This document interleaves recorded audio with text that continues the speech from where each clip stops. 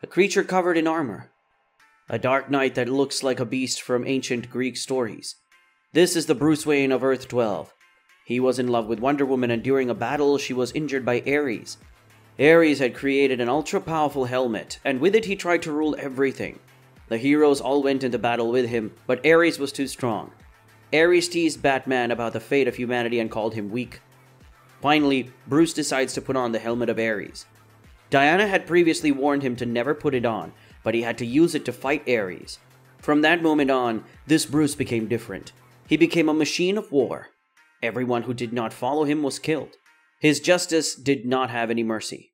Heroes, villains, everyone was judged by him, and he got rid of it all.